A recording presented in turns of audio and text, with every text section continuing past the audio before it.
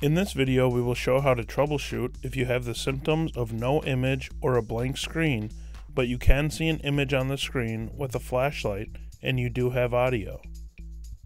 This video applies to the following power supply / LED board part number 0500-0605-0280 for Vizio TV models E500I-A0, E500D-A0, LATKORAP, and E550I-A0, and panel number LC500DUG-JFR1.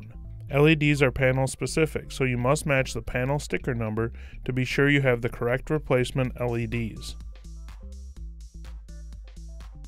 In this video, the test that we are showing is checking the voltages. Testing the voltages will help to determine if the backlighting problem is being caused by the power supply / LED board or the actual LEDs themselves. If you have not run the flashlight / backlight test, please click the link in the video to the flashlight test. If there is not a link to click, please go to our channel and find the flashlight test video.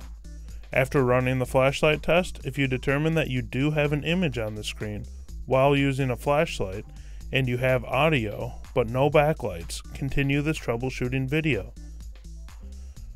In order to continue troubleshooting, you will need to have the skills, experience, and tools necessary to check voltages on the power supply / LED board. It is necessary that you take the proper precautions to protect yourself, as checking voltages can be dangerous on a TV that is powered on. I have begun by removing the screws and the back cover off my TV. We will be running the test on the power supply / LED board here on the panel. We have highlighted this board in the video. As we take a closer look at the power supply / LED board, here is the cable connection that runs from the power supply to the LEDs. I will be checking the voltages at this connection. The test points are broken into two separate groupings, LED 1 and LED 2. Most TV panels will have an even number of LED strips in them, which means the voltages should be identical at the test points. We have about 40 volts per strip that is in each group, so LED 1 and LED 2 should be around 120 volts each.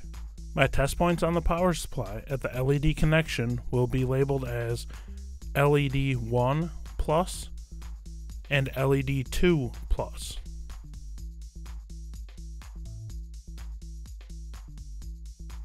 Scenario 1 shows if everything is working perfectly on the TV. Before I begin testing the points, I will plug in my TV and hit the power button on the side to turn it on. I will start by testing LED 1, where I get 113 volts, which is good. Next, I will test LED 2, where I also get 113 volts, which is good. Scenario 2 shows if you are getting lower than normal voltages. Before I begin testing the points, I will plug in my TV and hit the power button on the side to turn it on. I am testing the voltages and we are getting 67 volts, which is lower than our normal voltages. I'm going to unplug the TV, then disconnect the LED cable and retest my points. After retesting, if my voltages stay around 67 volts, then you have a problem with the LEDs. If the voltages drop to 0, then you have a problem with the power supply board. In some TVs, when you have bad LEDs, the voltages will jump higher than the normal numbers. But with this TV panel and LEDs, the voltages decrease when the problem is with the LEDs. In scenario 3, we will review for voltages that show at 0. Before I begin testing the points, I will plug in my TV and hit the power button on the side to turn it on.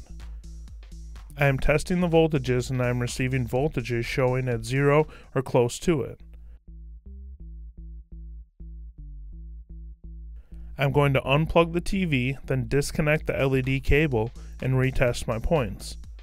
After retesting, if my voltages stay around 0 volts, then you have a problem with the power supply board.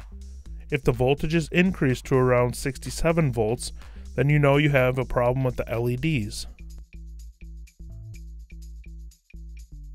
If you decide to replace the LEDs in your TV, here are a few recommendations. It is recommended that the replacement be done by a trained professional, as during the replacement process there is a chance you could damage the TV panel. If you damage your TV panel, it is not fixable and your TV will no longer operate as normal. Always replace all of the LED strips in your TV at the same time. If one of them has shorted out, there is a high likelihood of another having the same problem. When searching for replacement LED strips, be sure to find the panel information for your TV and search using that information.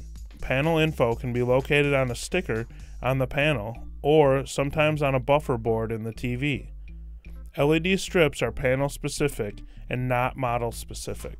If you do need to replace the power supply board, be sure to find a replacement that matches your original part number on the board. Be sure to unplug your TV. You will need to start by removing all of the cables connected to the power supply. Then, remove all of the screws holding the board to the TV panel.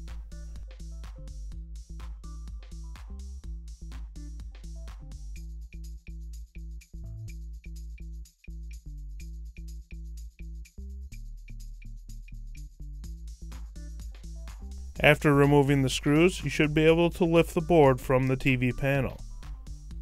Then, put your replacement board on the panel and secure it using the screws, and then reconnect all of the cables.